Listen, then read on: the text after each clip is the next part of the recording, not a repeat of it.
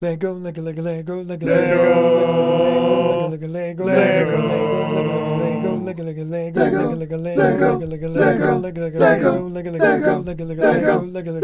Lego, welcome to Between the Studs, and I have a very special episode. They're all special episodes, in my opinion. We are talking about probably the #1 requested vodcast that we've had, right, Chris?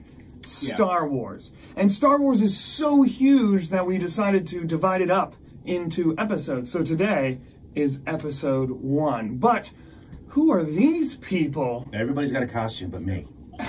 Nobody told me I needed a costume. Ed, we can fix that. These are so cute. It's Jar Jar Binks.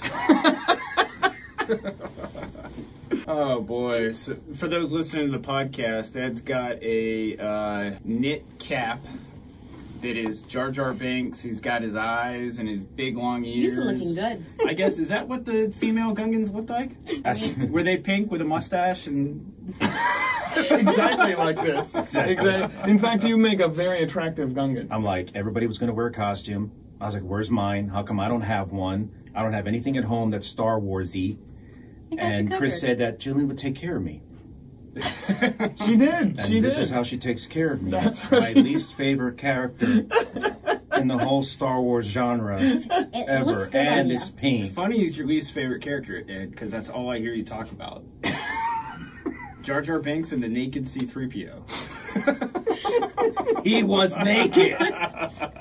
We're going to get into it, but let's introduce our panel. We have, on my far right, your left, Darth Maul. Darth Maul, correct. We have Jar Jar Ed. Me so glad to be here.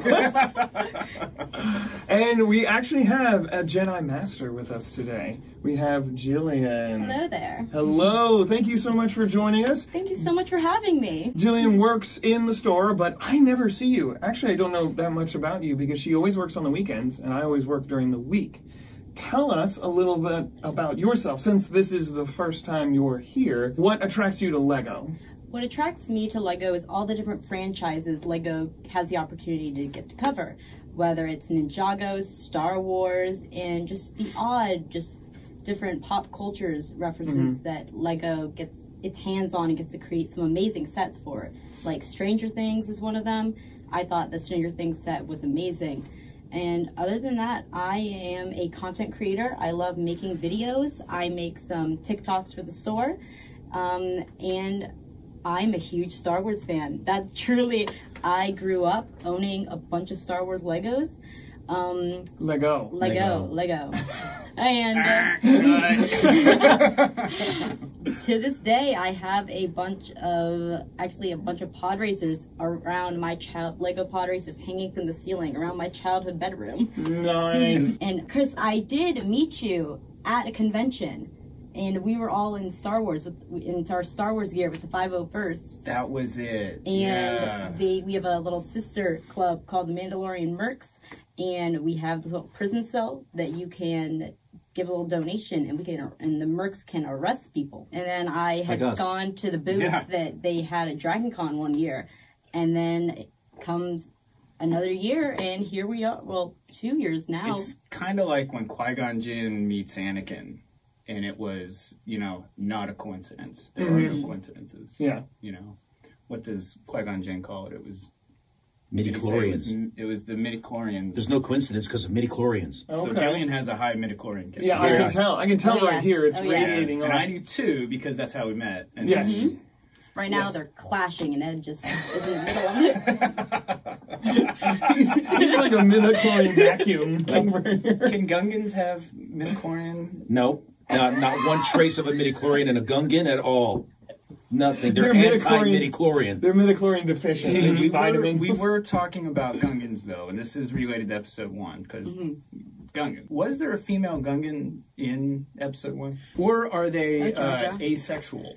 So they're all one. You know how some fish, there's no male or female. So I think Gungans could be that way. Maybe they're like some frogs and they can change their sex at will. Yeah. Let's stop this and actually get into Star Wars. I did want to mention she does make her own costumes. In fact, she made the costume she's wearing right now and Ed's beautiful hat. She also made, you want to get him out? Yes, my pride and joy. This beautiful baby right here. And you do sell these? I do, yes. I make them, I get the base, and then I make the horns, I paint him, I dye his little robe. You know, a little bundle of Darth joy. Absolutely hideous in a loving way. Even has a little backpack on. And anybody listening on our podcast, this is a baby Darth Maul that looks very much like Grogu, but with a Darth Maul face and horns. Yeah. And so you bought a Grogu toy. Yes, I bought the Mattel doll. And highly customized it. Yes. Very, very fine paintwork on that. Thank you. Very nicely done. So we'll put that in the description and also the links to her social media if you'd like us to. Wave in. Wait. We've set the stage. We have the Star Wars experts and the super fans. Well, first of all, let's hit the controversy right from the start. Prequels. You like them, you hate them. I love the prequels. My wife does not. She's a Star Wars fan, but she's not as big of a fan as me.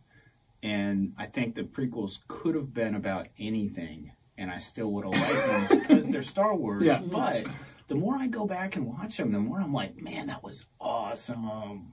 And there's just so many allusions to other Star Wars, episodes in them, and the original episodes, that I love the prequels. Okay. Even when it came out. Episode 2 or 3 are probably my favorite episodes, even more than the trilogy. Oh, wow. Yeah, because of the clones, and Jango Fett, and all the Jedi. In the original trilogies, you didn't have all the Jedi. The Jedi were so cool. How about you, Jar Jar Ed? Well, I am from the generation that grew up. It's so hard to be serious with the Jar Jar. I grew up watching episode 4 at the movies, and I was just taken. It was like, wow, this is amazing. This is so cool, and I wanted to know more about the Star Wars. So episode 5 comes out. You learn more about this Boba Fett dude, and we didn't know what Mandalorian was until later. He was a bounty hunter from the Clone Wars. We're like, what is a Clone Wars? And just trying to find out all this other stuff. So episodes 1, 2, and 3 really helped to bring that in. And yeah, it was cool. But being old school from my generation, when you look at things being done on episode 1, you're kind of like, okay, it's Star Wars, it's cool. And I've heard this before. It's kind of like pizza. Even if it's cold, it's still pizza. So it's like Star Wars. It can be anything, and it's Star Wars. You're going to want to see it or, look at it and watch it. Maybe not as many times as you would certain other episodes, but I just cannot get over certain characters in the film, like Jar Jar. Your favorite? It appeared from a swamp, and I'm like, oh, no, please, no, don't keep him on the movie. Kill him off. Let one of those MTTs just run him over. No. My whole family liked Jar Jar Binks. I had 2 older brothers, and we were all Star Wars fans. My dad was a Star Wars fan, my mom, and we had a stuffed Jar Jar Binks doll that talked. And you know how those things can get annoying after you listen to them over and over and over and over again? Like episode 1. I don't remember him getting annoying. I mean, we just thought he was funny. I looked at him, and I thought to myself, Bugs Bunny coming off of a crack bender. And I'm like, what is this? Why? Who came up with this? With the ears? How did this thing even evolve? And then he takes him to the underground base. Oh my gosh, this thing has a city? They make subs? And of course, the Qui-Gon, right? He does a Jedi mind trick on Boss Nass. Of course he does. These things are inferior. And then there's that part where they're in the swamp. I know I'm jumping ahead in the movie, but there's that part in the swamp where they're like, they need the Gungans' help. And she asked Boss Nass, hey, look, we really need your help. And Boss Nass is like, oh, so you don't think you're better than us? I would have added a line in that movie. I would have been like, yes, we do think we're better than you. We just need you to sacrifice your people so we can kill you guys off while we take back our city. And he went, blah, blah, blah, blah, blah, blah. Yeah, let's do this. I mean, I'm like, wow, they are dumb. Okay. It just, as long as we say that you're better than us, I don't know. I don't know how those things evolve. They were total bait in that movie. Yeah. For the cannon fodder. So you grew up with the prequels as the Star Wars that your generation knew. Can you tell me kind of your perspective? Did you see the original first and then the prequels? Did you watch it in order? Well, I was a youngling, you could say, when the prequels are coming out, and I distinctly remember I saw the original, and then slowly I see these other films coming into play, and I'm like, who are these characters? And the thing that I fell in love with was the costumes, because I felt they got even more elaborate with all the outfits, all of Padme's outfits that she had. It seems like every time she walked out of the scene and then walked back in, she was wearing something even bigger and even more elaborate, and my child eyes would grow to the size of dinner plates, and I'm like, that, one day I want to wear that. And how old were you in 1999? That's when the movie came out, episode 1. I wasn't on this earth yet. Really? Oh my gosh. Well, it's great to have different generations, you know. You've got I guess we'd start with Ed's generation. That came out in 77. 20 years down the road, you got Justin and I's generation. And then 20 years down the road, you got Jillian. So that's why we have these panels with a diverse group. We have everyone. Do you have a favorite trilogy? I gotta say, the prequels. I love them. I love them. Take away my Star Wars card, throw me out of a moving ship. I love them. Can I say something here? Is that people who are real Star Wars fans that I know, I'm not talking about everybody, just the people that I know, and they know a lot more than me. You know, I've read the books, I've read the comic books, I've seen all the cartoons except Freemakers. There's people that know more than me out there. And it's like, where else are they getting this information from? And it's from the video games, you know, which there's tons of canon in the video games. They know way more than me. Their favorite episodes are the prequels. And my favorite episodes are the prequels, and Jillian's as well. And she's like, you know, take away my Star Wars card. But I think the people who know, really know the stories of Star Wars like the prequels because they're so inclusive of all the other, you know, they tie everything together so well. And include everybody, too. So if you watch the original trilogy, you just don't have as many characters, you don't have as many species or other storylines going on, you know, whereas the prequels include so much. I mean, do you think a new fan should watch them in order or in the order they came out? Good question. In all honesty, there are like the set timelines that people make, but as a Star Wars fan, if I was to give them all the movies, and I would just say, here are your movies, just watch them. I'd say start with episode 4. Watch 4, 5, and 6, then go 1, 2, 3. And forget about 6, 7, and 8. One of my favorite videos, I think, that's out there is a father had their kids watch them in, like, the order Ed just said. And when it gets to the part, spoiler alert, at the very end, it's, like, revealed you will become, like, Darth Vader. This guy's daughter's like, what? He was Vader?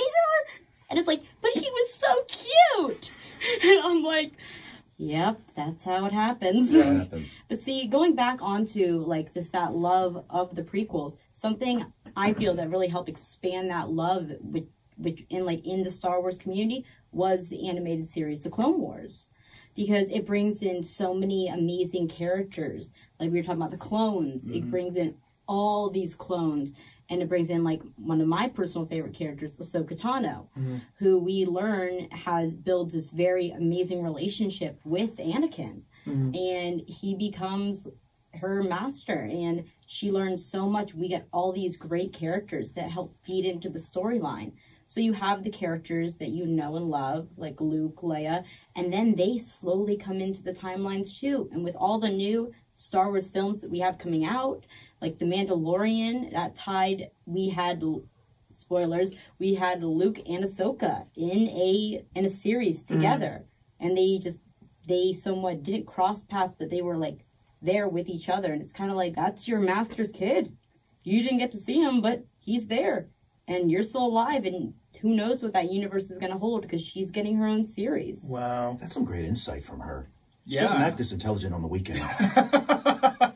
I made you a hat. It's pretty good. Yeah, Yeah, that's right. and I appreciate it very much. Yeah, that's right. All right, so let's get into the Lego Yes. of it. Now, Star Wars, of course, is the first licensed theme Lego ever got. It's one of, correct me if I'm wrong, Chris, it's one of 3 licensed themes that survived the palette swap from yellow to flesh tone, as far as I know, right? Star Wars, Harry Potter, and Spider-Man. Okay. There was that Studio Spider-Man. I think that's it, that were licensed that long ago that they made it to the... That's all I can think of. Let's just start. What do you guys want to So, talk about first? I guess what's really important about Episode 1 and Lego is that they came out at the same time. So Yes. when Episode 1 came out, they came out with all your typical action figures that came out in the original trilogies, and they made a fortune off those action figures, I'm assuming. I mean, they were very popular, and they still are. But this is the first time they actually came out with Lego for Star Wars. Mm-hmm. And it was 1999. And here's one of the original sets here. This is Darth Maul, Qui-Gon Jinn fight scene on Tatooine. And they've got the chrome lightsabers, which is killer. They've got Darth Maul's speeder bike, which is kind of lame in my opinion. Even in the movie, his speeder bike was just like, speeder bikes could be so cool. Yeah. But Darth Maul's was like It was just... more speeder moped. It was like a speeder scooter. seat. Yeah, I was about to say, it looks like a recliner. All the 99 era sets look very blocky and primitive when you compare them to today's sets. Oh, yeah. Lego just makes them better and better every year. So it's evolved. But that is what is so good about the original Lego Star Wars sets, is that they are blocky. Because today they're making the same Millennium Falcon, and it looks just like the Millennium Falcon they made 3 or 4 years ago. Sort of, yeah. Whereas the first Millennium Falcon looks totally different. Yeah. And one other thing that's interesting about this set, number one, what is that little thing in the back? Is that with the antennas? Is that a moisturizer? I don't remember that from the movie. It's like one of those water moisturizers. I'm trying to remember that scene. Evaporator, yeah, that's right. Because you see those all over Tatooine, but I just watched this movie recently, and that wasn't there. That wasn't in the scene. I think they had just some extra... wanted to give you more pieces. Yeah. It literally is just Darth Maul and Qui-Gon Jinn fighting, with the Naboo cruiser in the background. At the time, did they come out with the Episode 1 and original trilogy? They did. Yeah, Okay. They came out with the original trilogy sets because, I don't know if you guys remember, but they re-released the original trilogy in theaters leading up to Episode 1 coming out. Yep. So it was almost like seeing them for the first time again. Those were the remastered ones with the added scenes. Yeah, they were a big deal. What's also neat about this Darth Maul, it's called the lightsaber duel. See that 1x1 plate modified? Mm-hmm. It's a little clip there, that tan clip. Only came in this set. In tan, never Yeah, again. it's like a $4 or $5 piece. Really? Yeah, it's expensive. And this was before they gave Darth Maul spikes on his head. Okay. He's got the hood there. Much like you do right now. Yes. That little hood. Yeah. If you're just listening, I do have my Darth Maul face on. So we're skipping ahead a little bit. What's the opening scene in Episode 1? It's always a spaceship flying in space. Here we go. Every Star Wars episode. Well, it does. Opens up with a spaceship. We need to get that on a shirt for you. What? Star Wars opens with a spaceship? Yeah, Star Wars opens. That's a coffee mug right there. And we do have a lot of Star Wars collectors and other minifigure collectors, and all they collect are the minifigures. They don't collect the ships or anything like that, because everything Lego takes up so much space. They So hang it's them from the roof. And always good to show. as far as the Lego collector, Star Wars is the largest section in our store, probably. It takes up the most amount of space. We have more sets and minifigures for Star Wars. It also has run the longest of any And it's the licensed most theme, popular genre. but it's a popular genre. What are your guys' opinions of them continually redoing sets? I know they're improving it. Like you said about the Millennium Falcon. There's always going to be another Millennium Falcon. There's always going to be another Star Destroyer.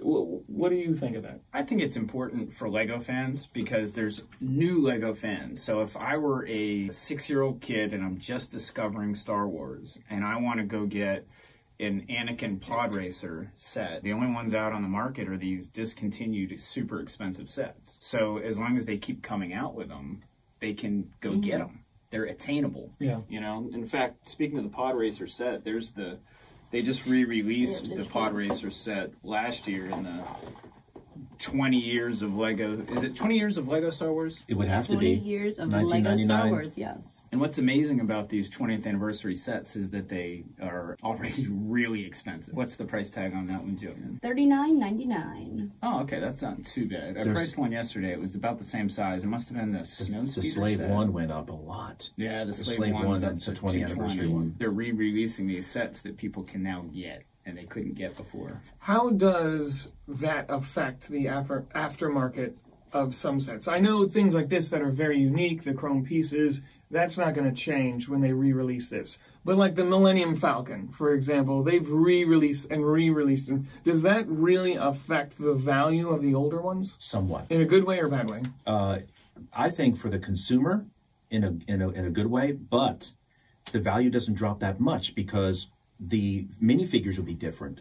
There's always going to be a change. So that 7905 Millennium Falcon that has Vader, Leia, and a slew of other characters, Luke Skywalker, Han, Chewbacca, you're not going to see that in the next issue of the Millennium Falcon. What you had, the latest one had the new guy that had his head cut off. Really cool looking alien guy with the horns on his head. I forget his name. Do you know his name? He was episode 8 or 9. He was the spy. He's in that Falcon set. Oh, okay. And Lando's in that Falcon set. Julio. Okay. All right. Yeah. Okay. Is that who it was? I'm bad with names. Yeah. Yeah. I think so. He's a really cool looking figure though, and he's expensive. But you're always going to have different figures, a few couple changes. Like you had 3 different Millennium Falcons come out in the span of those 20 years. Some of them had that blue tube in the back, the engine part. You didn't get that later. In the middle of the ship, you had the hyperdrive, which was a special piece on one of the Falcons. I forget which issue it was. The one before 7905. You don't see that later on. So there's always different parts and different ways they work it up. But hey, Millennium Falcon's a Millennium Falcon. If you have to have one, you can get one. And I'm glad that they release them every so often. What's frustrating with Lego is they keep releasing the same stuff. Like, oh, joy, another Naboo starfighter. I can't wait to buy it. I already have 3 others that they already made, one after the other, every other year. Why not come up with stuff that is in the prequels that they don't make? There's plenty of things that they don't make that it'd be nice if they did make. Now, I'm not Lego. I don't know how you guys do things, but I don't think it'd be very hard to just make different stuff. Well, I've said this before, is Lego is so successful.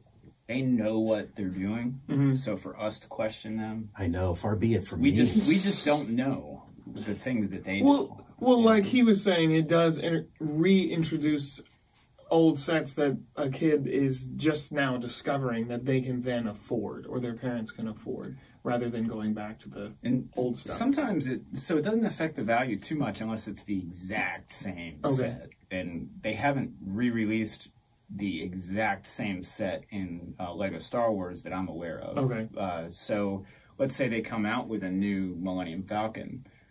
They advertise for that Falcon. Now more people want it, so they buy the older one, because if they can get it used, it's cheaper, and it looks the same as the new one.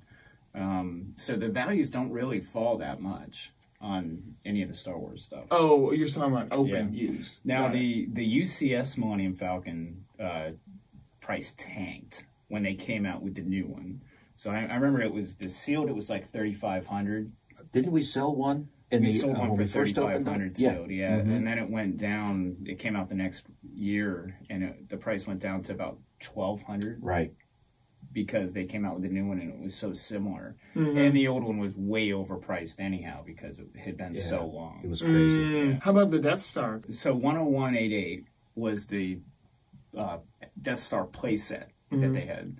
And they had that on the market for like 6 years. Yeah, it was a long time. Lego's got these things on the market for like 9 months now, but that thing was on the market for like 6 years. So that, I think they produced a lot more of those than they normally do, a big set like that. And then when they came out with the new one, it was better because they added 100 pieces to it, and it had updated minifigures. The figures from the original Death Star were just They're the relatively common figures that were in every set.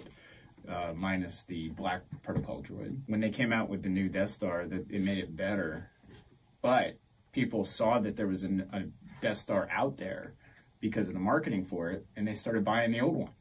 Got it. Yeah, so it really didn't affect that price either. Okay. In Interesting. fact, people are asking for it like crazy now. So Wow. Okay. it's still popular. Well, let's get back into our episode 1 stuff. What else do you want to show us? Or do you want to start with your favorites? Yeah, so let's start with our favorites. Okay. Now, we don't have a ton of episode 1 stuff. We do have a lot, but not as many as we normally have because Star Wars is so hot right now. Mm-hmm. We went to get a lot of sets, and we didn't have nearly as many as we normally do. Especially just for episode 1. Yeah, but with that said, we are getting a collector is bringing his original 1999 Lego Episode 1 sets in today, every single one of them, and selling them to us. Wow. So And we'll you have said them later today. a lot of them are boxed, right? In their original box is sealed. Okay. Yeah. Cool. And by the time you guys see this podcast, we would have had these for a week. But as of the recording of this video, it's coming today. That is the MTT, that big set. The first MTT they ever made, and I wish we had one. It was amazing. It's huge. It's very big. It's an expensive set now. And the frigate, right? That carried the 2 Jedi at the beginning of the movie. Yeah, I forgot big about that one. That frigate, was that was episode nice too. Yeah. And they only made that one time. It was red in color. Mm-hmm. Jillian, what's your favorite set from episode 1? Oh my goodness. Anything with Jar Jar, right? Right. Oh, of course. I mean, Figured come it'd be on. something to the Gungan sub. Honestly, it's the pod racers. Because that's one of my favorite scenes. They made an older pod racing set that was huge. These pod racers are so much bigger than the other ones that they made. And then I also love that they make the little, Oh, like yeah. the polybag versions of them. It's adorable. Look at it. You got father and son right here. And that's Sebulba's pod racer. The big one has very rare printed parts on it. Like that guy right there. So I guess that's Sebulba's flag. What The pod made the race racers. really neat was the cinematic effects, the perspectives that they show you as they speed through the canals and the caves, and the sound that these engines make. And what's interesting about Star Wars is, for technologically advanced types of spacecraft, they all seem to be fossil fuel burning technology.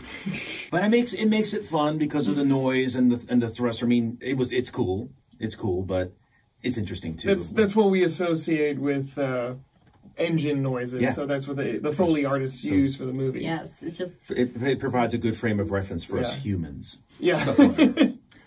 One thing I noticed about the pod racing in episode 1 is that Anakin is the only human in the pod race.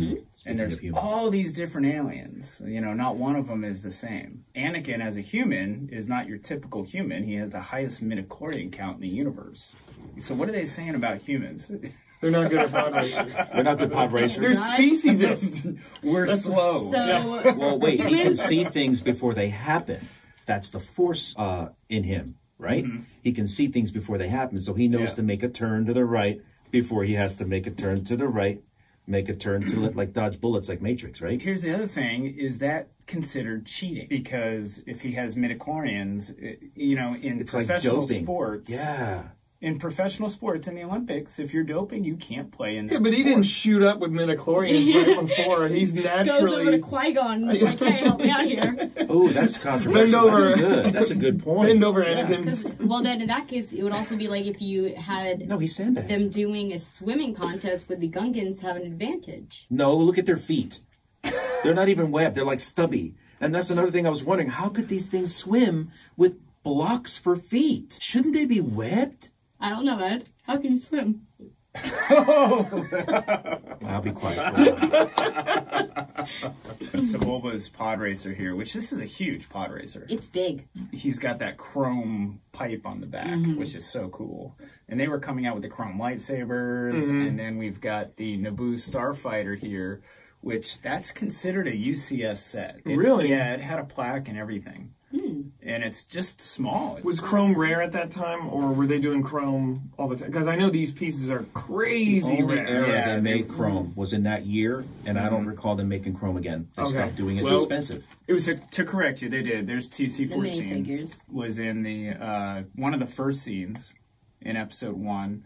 is the protocol droid that served Qui-Gon and Ewan McGregor. And they made a Chrome Trooper too in 2011. The doors opened, the battle droids were ready to attack, and then you see them walk out like, oh, my bad. This was 2012, the TC-14. But they don't do that often though. You don't see sets anymore that have Chrome in it. I think they made didn't they make a Chrome set in a car? Or, they used to have Chrome pipes parts in cars. They used to have Chrome pipes in regular older 90s sets and stuff. But yeah, you never One see reason, Chrome. and I was told this by an employee at Lego, is that the Chrome is expensive for one, and it does wear off. I mean, if you look at any used lightsaber hilt, it's just the Chrome has worn off on it. Oh, and the castle stuff. They had Chrome shields and swords and helmets and stuff. From It's like an the electroplating minifigures, process. little hand going into that little divot, it starts chipping over time.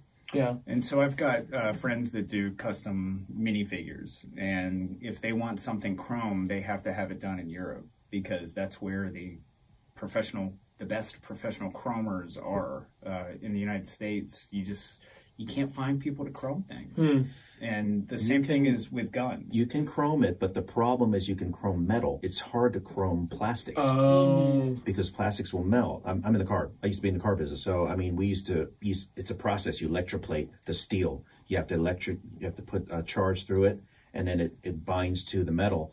And there's powder coating. You bake it in. There's things like that you can do, but it's all done on metal. Yeah. Try doing it on plastic. Just melts. You'll melt it. Okay. So there's a process. I don't know exactly what the process is, but I know it's I think it's a little more tedious, and I think that's why Lego doesn't do it often. I mean, people can get away with it. Like, as a cosplayer, I know, with spray paints and different different powders we use to chrome different props and stuff. We can get away with it, but it is very difficult to get it to have that realistic shine. Yeah. Like, the shine you can see on these sets we can see our reflection in them. Yeah, that's real Chrome. Do you think it's like a plastic paper? That's like a metal paper that's electrified onto it. Something Like a little foil? Yeah, No, it's baked on it. Oh, it is? It's Okay. or the electrocution. I forget how it works, but it's like electroplating. It binds to the.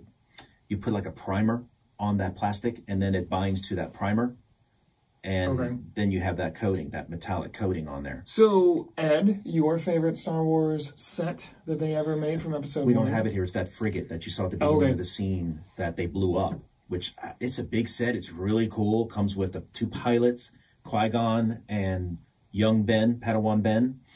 I just liked it. I thought it was really neat. That's the best one. The second best one is the MTT, which we don't have as well. How about you, Chris? Darth Chris?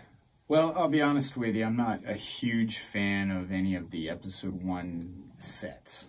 As far as the builds, You're as far as the hurting her. builds go, I mean, I've just seen so many pod racers. You know, I love Sebulba's pod racer here. It's great. You know, and then the other ones that came in these series, I think you had Gascanos, Aldar, It was like a box set of Beto, 3. maybe. Box set of 3. Yeah, it was a huge box too.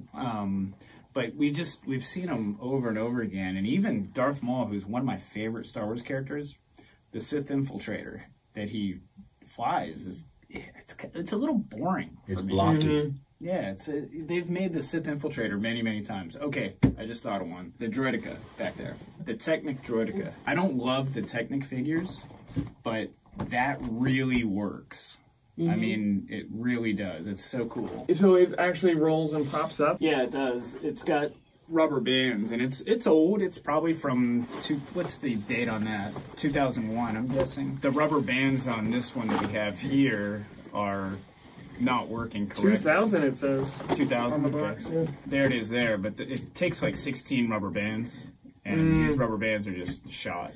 But it's just a really cool build. I didn't realize that you could actually roll it and it would pop up. Crazy Kind of like a engineering. Bakugan. Yes, that's Oh awesome. my goodness.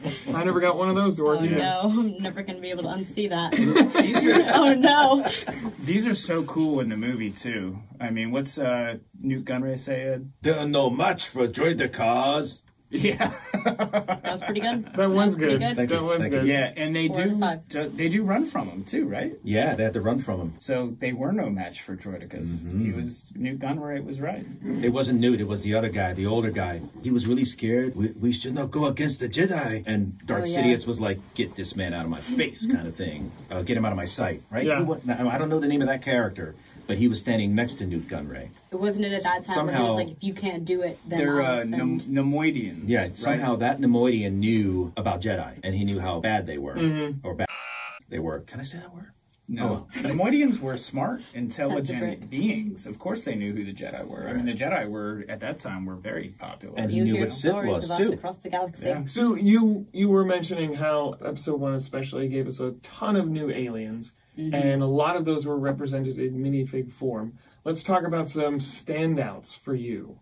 So what were some standout new alien minifigs that we got? Oh, you know what we forgot to introduce? I don't know if anybody noticed this, but when Pandamame Amygdala oh my goodness. went to the Senate to put the Nemoidians, call them out on what they were doing, if you look around, they were voting on no confidence on Chancellor Valorum. If you look at the here we go. At a scene, you look down at one of the pods where the different aliens were, you'll see E.T. Yes, yeah. And it'd be nice if Lego had made an E.T. in one of those pods. So their race is actually called I don't know how to pronounce it, but it's Spielberg backwards. Why not? The reason that they're in there is because George Lucas and Steven Spielberg made an agreement that Spielberg would put Yoda in E.T., where he's wearing a Halloween costume of Yoda, and George Lucas would put E.T. in a Star Wars movie. And they're buddies anyway. That's the story. They've worked on Indiana Jones and other stuff before. Now, my stories aren't always accurate or correct, obviously, but that's what I heard. We tell it like we hear it. Yes, yes. From our own perspectives. So tell us about this little flying monstrosity over here. Ed's got a story about Watto. I think Ed would be the one to tell. Watching the movie, and I'm like, you know, that Watto guy sounds a lot like an Italian. And my girlfriend's like, yeah, Ed, he looks a lot like you. I'm like, no, he doesn't. I would just like to say, from the first day I started working here, I didn't want to say it, but now that she has, I mean, it's on the table. So people come in the store, and I'm like, oh, you want to buy a Lego set? I will not confirm or deny if the customer has said that. You will sell me the set for less. No, I won't.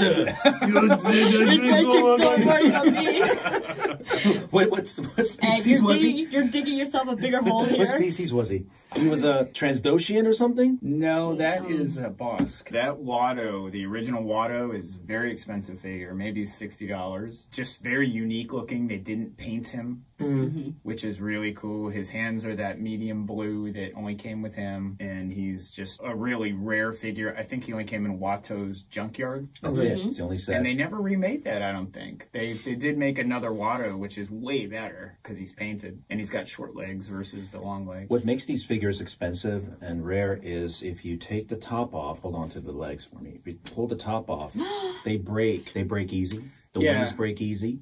It's called a sandwich board. And one of the problems with the way, and they're still making them like this, but they're more rubbery, so they don't break as easily. But if I'm pulling this off, I'm going to grab it from the body, right? And then once it comes off, my fingers press it in and break it. So that's why so like Ed did, you pull it from the head instead of the body. That's interesting to me that the old Watto commands a high price still, even though they came out with a much more superior one. Well, and that's another reason why the prices don't go down, is because they come out with a new Watto, and people are like, ooh, I want to get Watto. And then they're like, oh, there was an old Watto? Well, I got to have him too. You know, because they're collectors. The collector mentality. All the Wattos. Yeah. Must have all the Wattos. And and that breaks my heart when little kids want a Lego set. And I try to steer them more towards the newer things that come out that are more affordable than the older sets, because once they reach a certain age, they ripen, if you will, and the prices are way too high for a little kid to afford. And get a job, kid.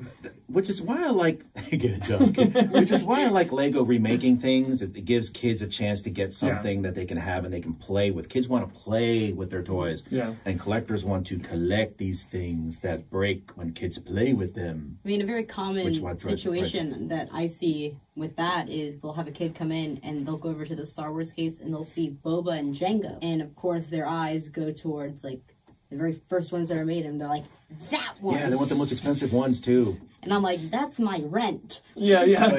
But they made that blue Mandalorian warrior, the generic one in the battle pack, and he's $8 to $10. The Death Watch. And so the parents are like, I want that Jango Fett or that Boba Fett. And I don't correct them. Yeah. Because I know what they're doing. Yeah. I've had a mom, Getting a cheaper I want figure. that Boba Fett. like, as a big Star Wars fan, they're like, the mom's like, we'll be taking that Jango. And I'll be like, actually, that's, and she's like, no, that is Jango Fett. She steps that on is your foot. Jango Fett.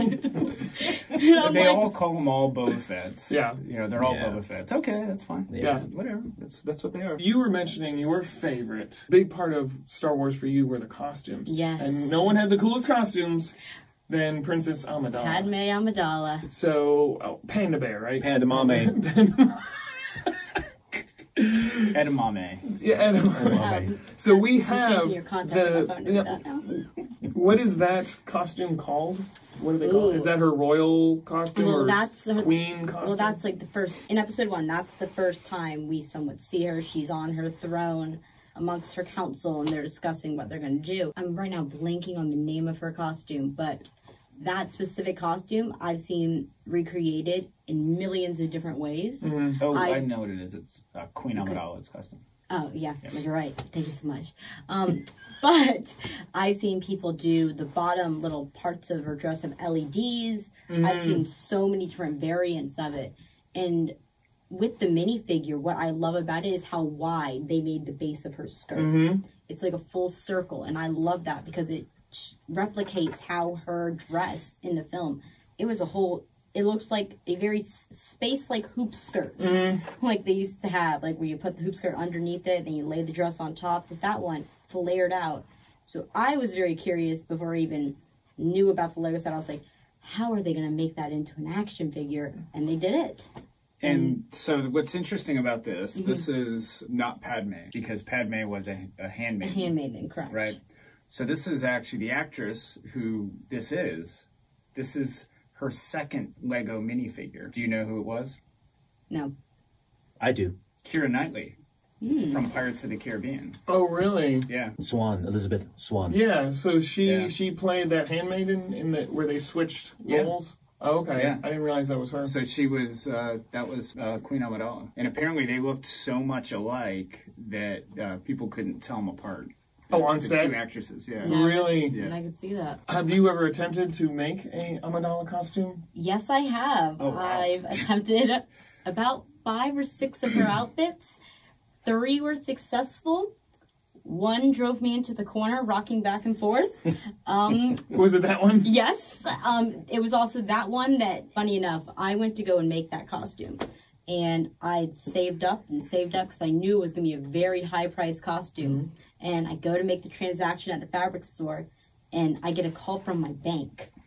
And they're like, hey, someone's trying to spend, Mom, sorry, someone's trying to spend $400 at a fabric store on your card. We just want to make sure that, is this you? And I'm like, yes. And it was in that moment I had to rethink, do I really want to do this? But at that point, it was already all cut. Yeah. And I still have all the fabric for that costume. It's half made. One day I want to complete it. But I've made some of her outfits from the Clone Wars because they're, in my opinion, they're very, like, simplistic. It's something very common in the cosplay community is closet cosplay, where you just grab items from your closet that you think resemble the character, and you can do that a lot with Padme, and that's one thing I love about her. That's what I do for my costumes for these videos. I just grab what I have in my closet. You do a great job with cosplay. Thank you. You really look good in your costumes. Tell us, how would you do the hair? How in the world would you Okay. even attempt that? So there are multiple ways you can do it. Some people I've seen 3D print it. They've 3D Really? printed this started from the top and just found the shape, and then what they do is they drape wefts of like wig hair over on top of it, so that way it just looks like there's all that hair, because making a wig like that just with that volume of hair is insane, and that would be super duper heavy. So what we do is we find something to drape the hair around. So people have done 3D printing, people have done like chicken wire. I've seen people mold it out To of. make it lighter. Styrofoam. There's so many different ways. Like the insulation foam will carve it up, make it a headpiece. I don't remember what my method was going to be, but I knew it was going to make me cry. Yes. Your real hair? That's not possible. I mean, there are multiple different hairs that Padme has that I could possibly try and do with my hair. But with that one, it's definitely building like a whole headpiece around it, much like the Ahsoka Tano headpiece. So a lot of people mold it out of clay and go over it with latex. Some people just make it out of foam with patterns. People can get really creative with their costumes. It's very much a trial and error process for all of us. And what's great is that a good amount of the community is willing to show their failures and show their successes, and they're willing just to give tips and help And to people. share how. This is how Great. I did it. Favorite minifig for you? Is it Darth Maul? No, believe it or not, it's not Darth Maul. Okay. Yeah, he's just kind of a normal figure, right? He's just got Even with the legs, horn and crown. torsos, and the crown's cool. Well, yeah, you know, until he loses the legs. I kind of like these older Star Wars figures that are just all one piece. They made Aldar Beto and they made Sebulba, and they're just all one piece figures, and they're just weird. You know, and that's why I like them. Kind of like a piece, and you could probably use that piece for something else. Like, they use stuff like this for modular buildings. So could you imagine that being part of the architecture? Yeah. Gargoyle. That is a modular gargoyle. building. How much is that guy? He's got to be $20 or $30 Wow. for that Sebulba. And then, of course, they made the more modern style Sebulba here that has the posable legs. And He was in 2 sets. He was in this set here, right? And then he also was in a little globe, little yeah, planet it's right there. mini build. That's his pod racer Yeah. right there. Okay. The Microplanet series. There's Tatooine right there. And they also made Naboo. They made a Death Star We too, had didn't they? Naboo They made somewhere. a Death Star. Okay. They made Yavin. They made all the planets. These planets were really neat. I mean, there's just so much you could do with them, but we don't do anything with them. We've got boxes of these. Hopefully they become really valuable someday. Okay. But you could make, what do you call them, the planetarium things Yeah. for your... Did they your come with a kids. set inside? Is that how Yeah. the sets Yes. were packaged? Okay. Yeah. So you said we've got a ton of just the planets Just without the the planets, sets? yeah. We And they're used not to that much? offer them as party favors for our birthday parties that we had, where you could actually fill them up with bulk Lego and take that home. The only one that's really valuable is the Death Star. They made that little Death Star. It's perfect for micro scale. Didn't they release some in Europe that were only sold in Europe, like Planet Hoth? Hoth was only Which is- available in Europe, and that one's really Wow. expensive Yeah. too. Do we have one of those? We did. We don't right now, but we've had them before. A really clever idea I saw on Pinterest is someone had a bunch of those, and they used them as like Easter eggs for the holidays. I was like, Awesome. oh, that's cool. One of my favorite figures. I mean, I have a lot of favorite figures. Aura Singh. Aura Singh, yes. Aura Singh is She really made a Bounty cameo Hunter. appearance. I love her hair. During the pod She's racing. got that big, long ponytail. And I think this is unique to her. They've never put that specific ponytail on anybody else. She's a force sensitive.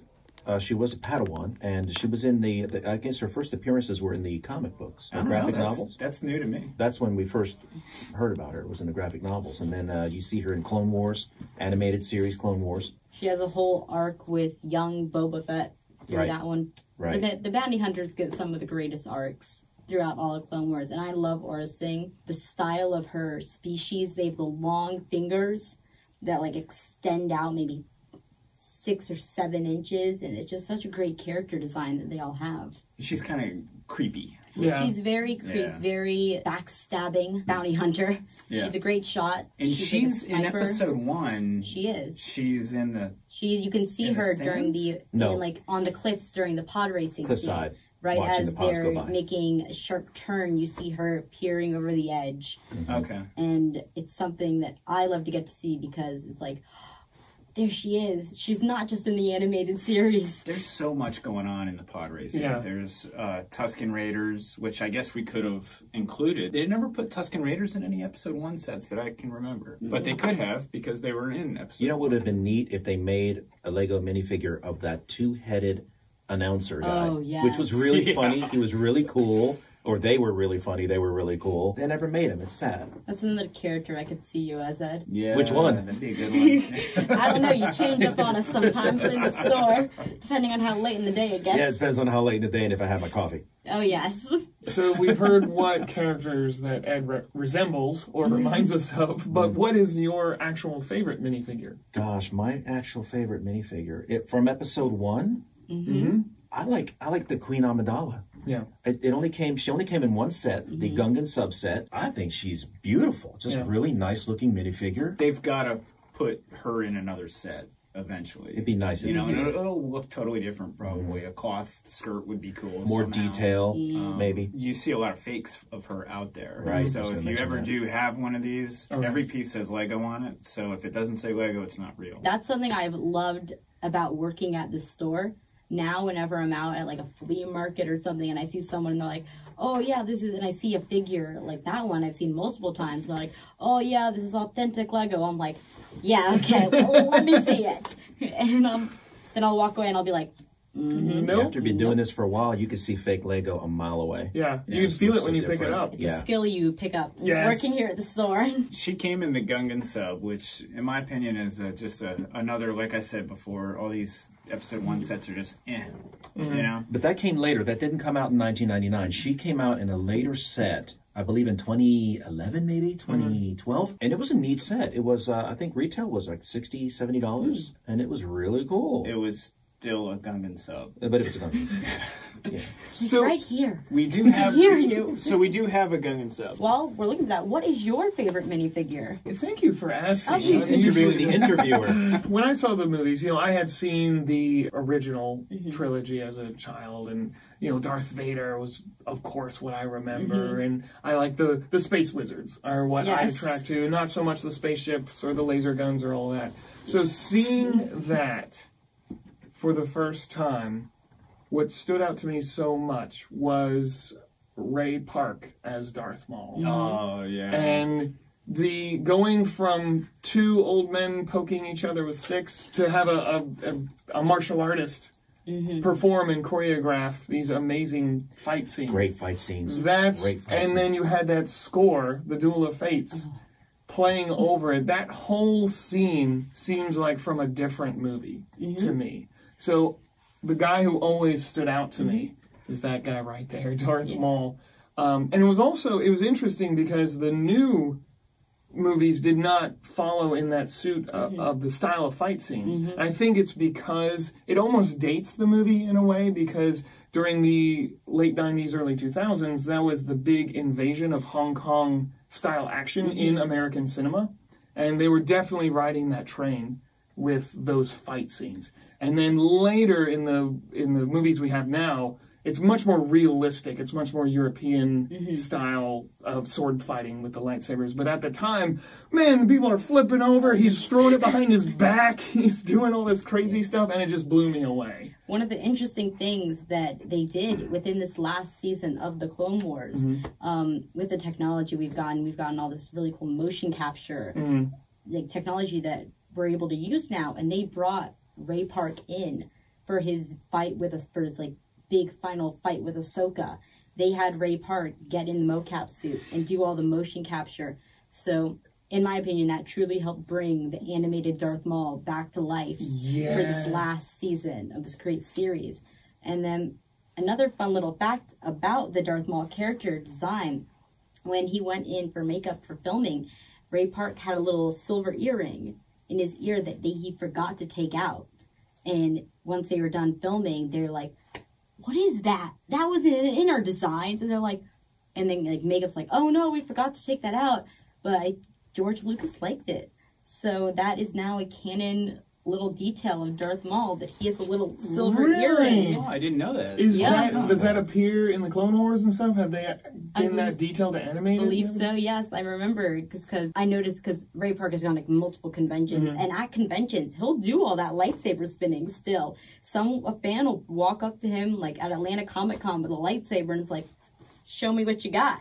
And he's kind of like, here we go. Yeah. And he'll just go out there and just start spinning on the floor, and we're all like, that would be awesome to see. You see a little kid's eyes just go like, I know what I want to be when I grow up. I want to be a Lord of the Sith. He was Snake Eyes too. He did. He was really hot. I forgot what else, but there was a lot of stuff he did at the time. So, Headless Horseman. He did all the choreography for that movie as well. Talk about a cool guy. So, he was like the it thing at the time. Speaking of Darth Maul, there's the Darth Maul head from the buildable minifigure.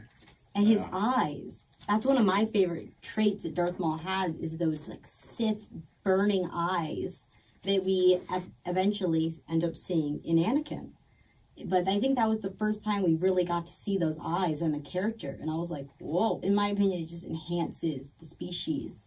Now, his species, they have full body tattoos, right? Yes, markings, yes. So what color is his actual skin? Is it red or black? Well, you see it in the Clone Wars.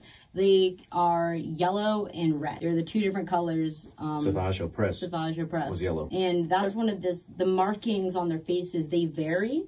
But they also, the horn sizes that they all have vary as well. In the Clone Wars, I believe, as Savage gets more powerful, his horns get even more jagged and bigger. So they tattoo the black on them, or is that part of their skin? That's part of their skin. Oh, you know, like reptiles have that pattern to them, like certain king snakes have that type of red and black pattern to them. That's how you would see them. I always heard they were tattoos. So that's what their people skin thought. pattern. That's what people assumed. But when you look at the comics, Expanded Universe with Cade Skywalker, who is the son or grandson of Luke Skywalker, Darth Talon, Darth Nil. Darth Talon is a Twi'lek who has those same red and black patterns. And who's the other guy? The squid face guy. What's his name? Darth Nihilus? Nihilus is not that. No, you're right. He's a squid looking guy. He's all red. He's got the black and red patterns. I mean, it's a really cool looking pattern. Yeah. But you see that in the Expanded Universe. Malevel. Yeah, that guy. Darth Malevel. And then you got Darth Malady, which is another... Is she a Twi'lek? No. Darth Talon is the only Twi'lek, I believe, in that group. Another character you see the facial markings on, and I believe, at least with this character in this species, with Ahsoka Tano, her species, which I'm blanking on right now, their face markings, they grow over time. Togra. Yeah. Togrin. Yeah, they grow over time. Like, you see her start off, well, you get to see her start off as a really youngling in a flashback, and they're so small, and as you see her grow up in the Clone Wars, you see them start to grow out onto her face, and when we get into Rebels, like, they're longer, they've, like, extended all the way back, and it's very interesting. And that also goes for their head montrails as well. They grow as they age, which is a really interesting trait and character style that I love. What do those things do? Is What do you mean, brain what do they tissue do? in there? Is it hair? No, they're a Wi-Fi box. So I know That's where her lungs are. I know with the Twi'leks, I was reading a book where Dengar is part cyborg. The Empire took out his emotions to make him an assassin. Only he has a Twi'lek girlfriend, and he likes her because she can take her tentacle and hook it up to him in his cyborg port or whatever, and he can feel her emotions. So that's one thing that those tentacles are for. Okay. The montrails are for on the Twi'lek. Interesting. Actually, something very interesting that I just learned, actually. The montrails are, I believe, solely associated with, like, the Sukatano species. The montrails are the bits on the top. So they're like the little points. Twi'leks have liku, which are the longer little, like, noodle-like. In the costume community, we call them space noodles. The noodle-like parts of their head. And Ahsoka has both. Because they go long down, and then she also's got, the little nubs. So what's Ed have here? Are these Liku or are they montrails? I mean, it's something else with Ed. Don't hook that up into me. I don't want you feeling my emotion. Hey, I'm right here. So They're useless rabbit ears. Don't do anything. Speaking of Jar Jar Binks and the Gungans, here's the first Gungan warrior. They didn't paint his face, so the Gungan warrior and Jar Jar share the same head. Here's Jar Jar right here. It is you have a very interesting family tree, Ed. a little underwater scene here. You know, the first thing I thought when I saw the Gungan was, as a kid, Marvel had the license for Star Wars to do the Episode 4. They had 3 comics come out, or 4 of them come out, a series of 4 comics to do Episode 4. And then after that, they started making a series of what the adventures of Luke Skywalker and Han Solo and what happens with them after Episode 4 that would lead up to Episode 5. Episode 7, Han Solo is doing a freelance thingy with a group of ragtag bounty hunters, if you will, and one of them looks like Bugs Bunny for real. That is green. It's a green bunny in a Second time he's spacesuit. brought up Bugs Bunny. Yes, in this episode. yes. And that's the first thing I thought of when I saw the Jar Jar. I'm like, okay, maybe they're bringing that bunny back. But that bunny was a cool bunny in that comic book. This bunny is like I said earlier, messed up. Was he like, yeah, what's up, Doc? Oh, he was. I guess he got killed off. A lot of those guys got killed off. One guy was half robot, half machine. It was neat. Hunting for Wabbit. Out here in space, they still have rabbit hunters. Anybody can ever look it up and find those comics. They're really good. I thought they were good, but I was a kid when I was reading them, and Yeah. I thought they were neat. Well, we'll have to start a book club, Ed. Yeah, we should. Comic book Yeah. club. Yes. Do you guys want to take a quick break? I expect to see you in that tomorrow morning. No. Yes. No. Yes. No. Yes. Bright and early tomorrow You know, it morning. fits really good. How'd you get my head measurements? Because it's not really tight at all. While you were sleeping. Remember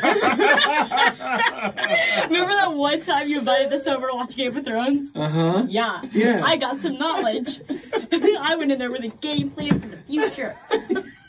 I knew one day I would One make day. a Gungan I mean, Jar Jar beanie. The one thing I've been looking for my entire life. This is the prophecy. I have foreseen this. Yes. Oh no, She you used the didn't. Force. Oh no, you didn't. So what do you guys think of the whole turning the Force into microscopic bacteria in your blood? Was There's that this- dumb or was that cool? Have you seen that skit? Have you seen that skit from Robot Chicken? Yes. Oh my goodness. Where Darth Vader is like, I am your father. That's impossible. Yeah. And the Force is just a bunch of midichlorians. That's improbable. And the Leah's your Empire was sister. crushed by Ewoks. Look, if you're not going to take this seriously, Hey, you Ewoks know, don't count those little murder bears out. Murder bears. They are. Okay, there's this game called Ewok Hunt where it makes them like the bad guys, and then you can play it in VR. I had a nightmare for a week. Oh, not. The sad thing is, I'm not kidding. I went home for one night. I love that murder bears. They had rocks and sticks, and they wiped out all those Yeah. biker scouts. We need her for episodes 2 and episodes 3. Yeah. I will supply costumes Yes. for all the episodes. Excellent. You're getting a new hat every week. I can't wait to see what the next one's gonna look like. We're just gonna start mounting them on the walls. Like trophies, like head trophies. My latest kill. Yeah. When we become famous, we can auction this off. That's The hat right. that We Ed can all wore. sign them. Yeah. Yes. We didn't get to the Gungan shit. We had it in the other room. Let's show that off, because that is strange and unique. So this is the Tell us about first that. one they made, the Gungan sub. It's cool because it's the old white grays, it's the old dark grays. You got some printed cockpits there, printed hinge pieces.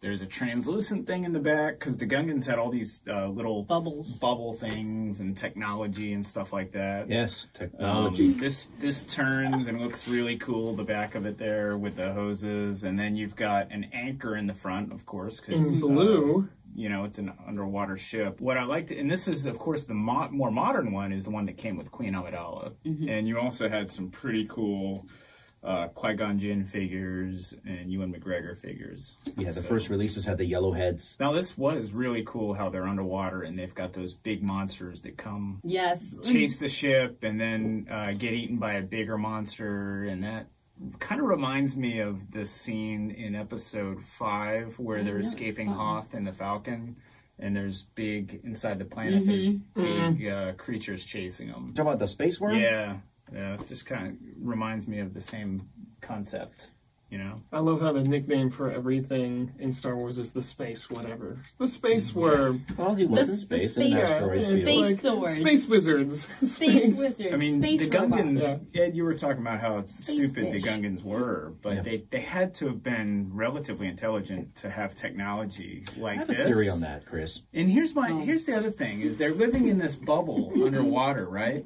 But they're underwater creatures, or are they not? Can they breathe water? They're like Correct. amphibians? Amphibious? I think They had- another yeah. ancient builder race came and created this civilization. Oh my gosh. And the Gungans were just swimming around going, oh, the ancient builder race decided to leave because they got bored and they took off. Maybe they went to Naboo, the mainland, and decided to live on the mainland. And these froggy things were swimming around going, oh, what's this? I go live here now. And that's what they did. He may not be You've that thought far. about this a lot. He Yes. just lays there at night going, How did they have Gungan, spaceships? man. You should write a book about it. I Call it, should. like the origin The theory, species. theory of the Gungans. Yes. Actually, Just that may Gungans. not be that far off because there's theories that the ancient Egyptians, that was an inherited technology. What we know as the ancient Egyptians, there was actually a much older race that did a lot of that stuff. Because the earliest recorded things we have of the ancient Egyptians were at the height. And it declined after that. It declined after a while, but if you read Plato's Timaeus and Critias, he talks about Solon, who went to hang out with the ancient priesthood, the priesthood of ancient Egypt, and they told Solon how far back the generations went, and they're going back like 35,000 years. And they're saying that the Greeks are like children because they only talk about one great flood, for there were many. And every time there is a great flood, you lose all your men of letters. Is this going to be on the exam? We're going to cut this out of the... Is this gonna be on the Okay, so test? here's back to Lego Star Wars Episode 1. Here's the Kadoo. We'll talk about that later. Yeah. It's a really cool... You don't want him. The Kadoos are neat. I like their name. I like the fact that I know their name because it makes me feel like I'm smart. They just look like really big ducks. and people are Where like, do what the heck are Cadoos these things? live? Like, how do they eat? What do they do in a bubble under the water? Do these things swim? All good questions. Well, You we know don't what- see them you know- underwater. We don't, no. We don't. We see them up on the land. Right, right. And what a great general Jar Jar is. The bombs hit the shield, and Jar Jar's going, steady, steady. Like, oh, wow. Thank you, General. Well, speaking of generals, you got General Tarpals, where was a commander or captain, whatever. There's Tarpals right there. And he's really cool because he's got some cool coloring on him. Got some really Really cool neat. detailing. Yeah, he's got a cool costume. He's a neat character. And I kind of like his mustache that he has. And he's got those tendrils hanging off to make him look like a mustache. You know, a lot of military commanders have mustaches. What are we talking about? Actually, Ed looks kind of like a General Jar Jar right General now. Jar Jar, yeah. I didn't say it. It wasn't me, but I'm not going to say it's wrong. Then we do have, I think we've got a Qui-Gon Jinn with a the breather on so that he could be underwater. And The that, little space snorkel. that might have, Snorkel. I can't remember which set that came with. It might have been the Gungan sub. The Gungan Yeah. sub Okay. with the Queen Amidala. He's probably got a reversible head where you can does. flip it around and it's a normal And on young either Ben side. has one too. They came with Ben, Jar Jar, Qui-Gon, and Queen Amidala. And it was a really nice looking Gungan sub of all the subs that were made. That was the best one they made. Now Liam Neeson is hardcore.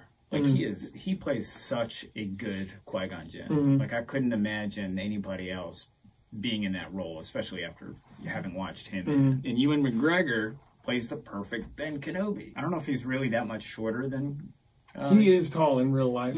Is He's he? pretty Neeson's tall. a He tall looks guy. like 6'4" Huge, or with those something. robes on and everything. Yeah. I mean, he looks like a big guy. Excited for the Kenobi series. And then it's amazing. You watch Yeah. you watch Ewan McGregor in episode 1, and it's like he looks so young. Mm-hmm. You know, he's got a baby face almost. And then in episode 2 and 3, all of a sudden he's got this beard and he starts looking like Obi-Wan Kenobi. It's Yeah. like, how did they know he was gonna have that nice beard? Yeah. And That's It's part of the amazing screen what facial hair test, can I'm do. sure. you know, Yeah, because probably. not everybody can grow a nice looking, Yeah. solid, It might be thick beard fake. like that. It might be fake. It might be makeup. Don't I don't ruin know. the magic. It could be. I would say that Ewan McGregor is probably my favorite Star Wars actor of all time. Yeah. He, Good one, he yeah. definitely is. See, there's a TV show that he did where he and a friend of his rode motorcycles from Yes. Scotland down to South Africa. It's just a reality show about them riding, and They did South America too, I think. Or they're going to do South America. they rode across the world too. The other way. One was the long trip down, and the other one was the long trip Okay, around. yeah. One of our most popular TikToks is us. It's like a day at Atlanta Brickcoat, and it's all sounds of Obi-Wan Kenobi and Ian McGregor. It's one of my favorites that we did, and just at the very end, there's a clip from the show he did. It's like, we're looking at sea otters, and that was just a great fun video to film. Yeah, he really is a cool guy. So they were at where they filmed the Tatooine scenes on this motorcycle ride down in northern Africa. And there's all these people touring the Star Wars site, and here he is just walking around. Yeah. And no one recognizes Yeah. him. And I think he loves that. Yeah. You know? And then they were in Europe somewhere. He was the voice of the robot in the Robots cartoon. And he's picks up a magazine with it had just come out and shows it to the camera, and of course nobody's recognizing him, and he loves it. So he's probably my favorite character. He also made lightsaber noises during the fight scenes. Yes, that is something that they had to get on to him about. He talks about it a lot at panels. He's like, yeah, I kept getting in trouble because every time I'd swing my little sword, I'd go, and you have to go in. Stop it. That's awesome. But unfortunately, we don't have any Obi-Wan Kenobi minifigures. He must be popular. Any of the young Obi-Wan Kenobis. What I did like is the Padawan braid. Yes. It makes me wonder why people don't have Padawan braids in real life. Well, I did in the 80s. I remember tails. in elementary school, a bunch of people had Padawan braids, and they became a distraction. So the school sent out a letter, and they're like, please remove your kids' Padawan braids. And I remember seeing a bunch of people so upset. Eddie Murphy had one in Coming to America. he was a Jedi in training. That's right. We didn't know that. I can picture one day us coming into work and then just seeing Ed with like a little Padawan. He's like, hey guys. Yeah, when the Notice mullets come anything back, new? I'll You wear would my be his braid. master, though. Okie doke. So my favorite actor, I think, would be I forget his name now. I'm so sorry. The guy that played Palpatine, and the reason why is because a big critique for the prequels is that the dialogue is so stilted and cheesy and awful, but it doesn't sound that way coming out of the mouth of Ewan McGregor. That's true. And Palpatine. That's true. They could make that really hilariously bad dialogue sound amazing. They were both so good and so natural. I watched this whole video talked about the art of campy acting, and they specifically talked about the guy who played Palpatine, how he can go from super creepy subtle to maniacally wringing his hands and cackling in a second, and he's so good. And Ewan McGregor can do that too. He didn't have as much opportunity to be as over the top in those movies, but yeah, I would agree with you. Ewan McGregor is amazing. Yeah, you're also dependent on your writers to a degree. Yeah. And when, like you said, Palpatine guy can really make lemonade out of those lemons. Oh my goodness, he was like Chick-fil-A, squeezing so much lemonade. And that's a gift as an actor Like to be able Chick-fil-A. to be like, you have this character, but just go in with it with a voice that once we say cut, you just go talk regularly. Yeah, those two actors, I think, in the prequels looked like they were having more fun than anyone else. Well, there's this one little gift that I use constantly, and it's of when they were in their ships, and it's just Ian McGregor just enjoying his life. And I use that constantly. They'll be like, Jillian, are you paying attention? And all I can think of is, that's me right now. Ed will be like, can you get a set for me? And I'm like, Jillian, where's Jillian? Jillian! I need a PA system in the store, Chris. Here we have 3 Qui-Gon Jinns up here. We've got the original in yellow with the yellow head. And then we've got the remake in light flesh. And then we've got him in his poncho from when he goes to Tatooine. The poncho's neat. I mean, that's kind of a cool touch. I'm kind of surprised they made that version of that is Qui-Gon something I Jinn. love about Star Wars. They somehow managed to slip ponchos into what They do. seems They like really do, every little, little section. They had them in the most recent films with Rey. Qui-Gon had them. I think, they had them on Endor. They gave Leia one on Leia Endor. one? Lego I gave, think they Lego just had a did it. crate of ponchos. Like, think- throw this on. In Or the the Clone makeup Wars, artist was a Ahsoka had poncho one. fan. That or just walked out of makeup and forgot to take it off. And they're like, we'll find a way. Qui-Gon Jinn has that really cool hairpiece that only came with him, and it gets stress marks really easily. The sides of it. They changed it? They changed it a little bit. Okay. It's just number one, I guess a change was they went from brown to reddish brown. So that's a difference there. But they changed the mold? But they added they did change the mold. They added a little tiny bit of detail. Just a tiny bit. It's almost like they took the original and they just kind of cut deeper lines in They it. took a little toothpick and they were like, Really? details. very I did not know they were distinguishable. different. Subtle, I yeah. had no idea they were different. That's It's something just- you can notice in especially a the lot color. of hairs of minifigure. I think they did the same thing with that Padme figure that we got over there. You can tell that the mold dot, wherever they cut it off the sprue, is in a different spot. In the newest one, it's in the middle of the head. On the old one, it's on the side of the head. But I like that hair. It looks good on him. Yeah. It's Jon Snow's hair from Game of Thrones, too. He copied Qui-Gon's chin. Yes. I'd love to see a battle between Qui-Gon and Jon Snow. I'd love to see Oh, that. I think Jon Snow would lose. Qui-Gon would kill him again.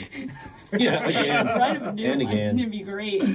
Well, we've got the Naboo guards. They're they have really cool costumes, I think. That's Captain Panaka, and Lego doesn't name him in the Lego set. Actually, it's they just call them Naboo commanders. Okay. Yeah. Their hats are really cool. The yellow version came out a few them. years ago with an MTT, right? A smaller version of an MTT. He was in there. He was only in that set. Actually, talking about our favorite Episode 1 Lego sets, the MTT might have been it. Yeah, we just don't have one. They're so popular, we don't have one available. It was really neat because you could turn the crank on the side and the front door would open. It came out with it had a little speeder in the back. How many battle droids were in there? 20-something battle droids in that set. Yeah. I mean, full of battle droids. You could wrap them up, like in that scene at the battle with the Gungans fighting them. One of those MTTs pulled up, it opened up, it had this little trays of these battle droids, and it opened them up and it let them out. The MTT had that in it. It was really cool. This is the only MTT we have is the micro scale, and it came in these cool little packs. And the parts on this are very rare. This has some dark orange parts that only came on that set. Did we talk about your favorite set? Did we get I to believe that? I mentioned the Pod Pod Racers. Racers, but another Okay. one that I did love, I love the battle droids. We got another set back here. We have one of those open, too, I think, somewhere. These old battle droid battle packs are really, they're like the Hold that one original up to battle camera. pack. The guns are okay. I like the newer versions of the guns that they made later on. Yeah. Is that the same one? Blasters. Ooh. No, but look at the guns. The first battle droids they made had only hands that held guns sideways. So that didn't make as much sense. So they were Maybe we have gangster? some minifigures Yeah. of the battle droid. But what I like about the battle droids is they have the different colored ones for commanders and pilots, and then you can switch them around if you want, and they're just really a simple piece that are pretty customizable. It's a backwards And, megaphone. They're affordable too. Those They're a guns are couple backwards bucks. Yes, yeah. Their hands and arms and legs fall off so easily. Well, even the stormtroopers had these guns, the backward microphones. This particular pack here is a droid battle pack from 2000, and they made 4 total battle packs. They're neat because they come with cards, like trading cards, and stands to display them. It's too bad Lego got away from that. It'd be cool if they made those again. Are there any sets that you feel that Lego needs to make that they never did? Is there any scene that they did not capture in Lego form? They never put Jabba in any of the pod racing scenes, and Jabba's in the pod racing scene, and so is Bib Fortuna. Bib Fortuna. Yeah. So there's the old Jabba, and then there's Bib Fortuna. It'd be kind of cool if they tied that in there. It'd be nice to come out with Jabba again. They He's had getting a better. lot of Twi'leks in the pod racing scene. They could put in there, and even Willow was in the pod racing scene. Now, the actor. Do you remember the actor Willow? from Yes. that? Didn't he play R2D2. Ewok? That's what it was. He was He the played, Ewok. He was Wicket. Wicket. Wicket. He was Wicket. Alright. Yeah, as a child. I think he was He was 17. young. He was They really young. used Blame. children for the Ewoks, and one of the reasons I remember that is because there was a really cute story that Carrie Fisher would always keep cookies and milk on standby for set whenever they yelled cuts, and she would have like one of her assistants rush them to the kids, be like, eat something, drink something, don't get dehydrated, because those costumes were they were fur everywhere, and it had to be hot. And that is one of the neat What things did you call about them? Murder bears. I play Star Wars Battlefront. Ewoks are relatively new on there, and They're you can scary. be an Ewok, and you can't see them because they're so short, and they're running around like these little teddy bears, and they have a bow and arrow, and one shot, one kill, and they automatically aim for you, and they are nasty. Like you're walking around and you're looking around like this, and You then have to it's look like, down. whoa, you gotta look down, and when you 'Cause look you're- down, somebody else gets you from the side. And the worst part is they're when nasty. somebody gets a whole team of them together. Like you have your 4 on board. The It's Ewoks just defeated a whole empire. Yeah, that's right. with sticks With and sticks. rocks. Yeah. When you're playing Star Wars Battlefront and you turn a corner and like if you're in the Death Star or something and you're in a hallway and then like Darth Vader comes walking towards you, it is so scary. It also like, resembles that scene from oh The no, Shining. I'm dead. It also resembles the scene from The Shining with the two twins on the How is that little bicycle. relative to the scene in The Shining with two kids? Murder bears. Okay. They Murder should do a bears. Star Wars horror movie. Fun fact, there is a Star Wars... I don't want to, like, go crazy on this, but there is a fan Star Wars horror movie being made called Ewok Hunt. And I could see that. and a bunch of my friends within the Star Wars community are working on the project, and it's going to be horrifying. It's going to be a Star Wars horror movie. You you want to gonna make be it in it? horrible? No, but I'm supporting them 100% on it. Okay. I love Is there a seeing- trailer yet? No, there is an Instagram for it, but Okay. they are working really hard on it, and I love watching some Star Wars fan films. We need to get that point across that those bears are not to be messed with. Speaking of people showing up in that pod racing scene, there's a lot of Clatoonians, and I don't know if I'm pronouncing that right or not. I don't know if they had the name Clatoonian at the time, but they're in the Mandalorian. They're the ones that had the ATST, and Lego made the Clatoonian figures. They're all over the place in Episode 1. You see them a few times. And not to jump around here or anything, but speaking of the Mandalorian, I believe going back to pod racers, Chris, if you want to talk about that, Yeah, this is, what's his name? The guy who had the Boba Fett he outfit. stole it. What's it? Do you remember his name from that? I haven't watched it enough to memorize his name, Nope. but he's the sheriff of the town that had Boba He got it Fett's from Jawas, didn't he? costume. Yes, he did. He was stranded. In The Mandalorian? He TV was show? Yeah. He was stranded out in the desert, and the Jawas picked him up, and they're like, "Oh, what do you want to trade or something? We'll trade you like the parts from your ship." And he looks up, and over in the corner, hanging up, you see Boba's armor. So they're on Tatooine where they were pod racing, and when he and the Mandalorian go fight the Krayt Dragon, his speeder bike is a pod racer engine. Right? I remember the community went crazy over that. People I were thought fighting that over was it. awesome, and that's one of the reasons why we like the prequels so much. Is they tie everything together, with Easter stuff like eggs. this, and that's also why we like the Mandalorian so much because of all the Easter eggs that are in it. Finding all the Easter eggs within the show there are millions upon millions And just when you hidden in get there. answers, you get a lot more questions. Okay, Boba Fett survived the Sarlacc. The armor is held by Jawas. What the heck happened Unless there? it went just coughed it up like Maybe an it coughed him alpha. up. Yeah, he It's like a tasted little that. like a hairball. But I mean, there's so many questions there. With the armor, you see Boba, once he gets it back, he upgrades his armor to a more clean style. There's a funny imagery of, like, they're getting ready to go save Grogu, and he's like, "We have to stop at Home Depot. I need to get spray paint, I need to upgrade my armor, and I just need to clean it up." Now, going back to sets, I think that it would be nice to have Queen Amidala's spaceship.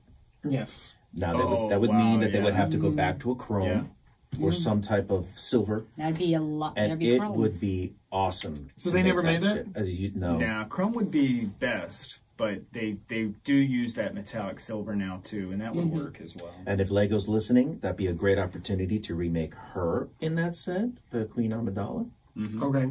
I think it would be awesome. You could put another Darth Maul in there, another Anakin, Qui-Gon, A couple of the Obi-Wan, astromechs that tried to repair Captain the ship. Panaka. I would love to see like a set with her and her handmaidens, because the handmaidens, they all wear the same outfit. That would be perfect for a So it's like UCS a set. squad of them. That ship as a UCS set. A With all those battle characters pack in it. of Amidala. Speaking of Padme and her handmaidens, here's the original Padme figure. I'm not sure if we talked about her or not, but she was one of the yellow flesh figures, and then they changed it to light flesh, and she has that really unique hair that is unique to that minifigure, and it's kind of the same with Qui-Gon. They just changed it a little bit and made the hair A little bit slightly longer. more detailed. Of course, went from brown to reddish brown. And that's why in our business we have to be such experts, because things like that, those hairs have to be correct. If we're selling that figure That's correct. as is,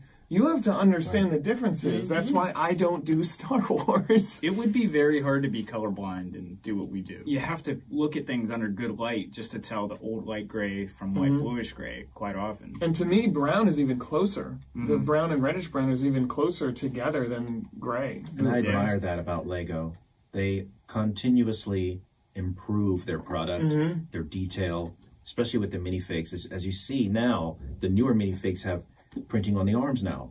They have printing on their leg. I think it's great. I love that Lego's doing that. Every time they come out with new stuff, the details are better. Yeah. So it's just, thank you for doing that, Lego. We had talked about battle droids earlier. Here they are, a close-up of them. They're easy to make an army of battle droids because they're affordable, they're small. Whereas if you want to make an army of clones right now, it's going to cost you $1,000. You know? Whereas you could make one for $100 with battle droids. That's How what about this guy? Does anybody know his name? Speaking of the pod racing scenes again. I know it. I'm not going to give it up. I'll let you guys try. This is the young Rhodian boy that was Anakin's friend in the pod racing And scene. I thought when I first saw the movie, I thought, oh, well, look, it's baby Greedo. It's Greedo when he's a kid. And he's going to grow up and die. Aww. And Han Solo shot first. Yes. And he had every right to shoot first. It was on the same planet, so there could very well be a relationship. Could it be his It uncle? could be his brother. Brother? Maybe it was him and he changed his name. You know, like a street name. Speaking of George his, Lucas, give us answers. Speaking of his name, what was his name? No, we don't need George Lucas to give us answers. Dave Filoni. Filoni, go. Favreau and Filoni, 20. Nobody wants to give up the name. I know the I name. felt like it was Finn or something like that. No, that was the Stormtrooper. Baby Greedo? Baby Greedo, yeah. Wald. Wald. That's it. Wald. That's it. Yeah. Wald. I am Where's a geek Wald? and a half. Man, I'm such a geek. I mean, look at your hat. The only minifigure that we haven't talked about that we have here, we don't have all the minifigures from episode 1 here, but we have most of them, is Anakin. And to me, I like fighting and stuff like that. What are you going to do with a little kid minifigure? You know? I like the actor. I thought he did a great job playing young Anakin. All things considered, yeah, he did all right. I think my favorite line that he delivered, he had so many great lines for he had like the one with Padme, like, are you an angel? And him telling his whole plan, like, I'm gonna get out of here, and well, I'm a pilot, you know. In my opinion, the best line he delivered was his little line during pod racing. Now this is pod racing. I would run around the house screaming that until my mother was like, Jillian, stop it. She was nervous I was going to say that on my driver's test. Uh-oh. Did you? Yes. I knew that kid from Jingle All the Way. He was the Arnold Schwarzenegger's kid in Jingle Really? All the Way. Oh, really? Yeah, that was the same kid. I wonder what he's doing now. Okay, Well, I know what he's doing now. Yep. He got a lot of criticism from the Star Wars fans who did not like the prequels. He delivers pizza. He got out of acting because of it. Really? Yeah, he was teased in school. People would quote lines to him all the time, and he just got tired of it. He was like, I don't like this, and he got into. I think when he graduated, he probably went to college, and he became an insurance salesman. Okay. But he is back on the circuit doing like Comic Cons, and I think he did voiceover special appearance in some Star Wars thing For a while. recently. There was. Yeah. Didn't he have a little run-in with the law at some point? Probably, they all do. We all do. I mean, they all do. Yeah. And that's something that's really sad. It's just people who don't like the prequels will take it as an opportunity to make jabs at all the actors that are in them. And like one of the saddest examples is the guy who played Jar Jar Binks. He was just like destroyed and ripped apart. Really? Yeah, it was really bad. Yeah, Wow. and I was just doing what the director told me to. I was just doing my trying job. to play funny. this character. It's funny because I don't hear anybody saying anything bad about Mace Windu. Who would Well, dare? 'cause- Who would yeah, dare? exactly. Notice how we all went quiet. He was the Can you main- imagine? Because none of us can Sam- imagine. Well, the thing with Samuel L. will be like, "What'd you say?" the interesting thing about Samuel Jackson is he's such like, I guess, an influential actor. He was the reason that a purple lightsaber was brought into the Star Wars universe. Yeah. He was just chilling with like George Lucas, and it's like, he's like, okay, so we're gonna this giant scene, and we're gonna have a lightsaber, and he's like, well, I want to be able to find me in it. Can I get a purple one? And he's like, no, we have green and blue for the good guys and red for the bad guys. And he's like, and like during filming, like they just had like the sticks so that when they would go in afterwards and just edit them. So then he saw on the big screen, guess what? You got a purple lightsaber, you win. Yeah. I can't imagine anybody doing a better job than Samuel L. Jackson. He for did a that. great But job. he was not the first person they were considering for that role. It was Tupac Shakur. Really? Really? Yeah, Tupac was a huge Star Wars fan.